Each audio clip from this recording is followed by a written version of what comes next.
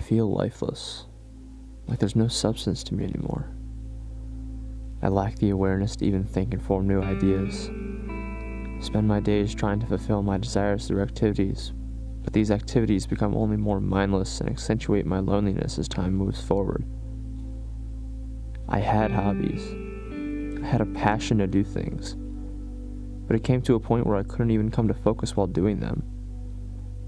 I've destroyed my own ability to focus, to enjoy the world around me, to enjoy my existence. I'm just stuck in this perpetual state of trying to solve it by extending my days more and more in an attempt to fill it with something worthwhile.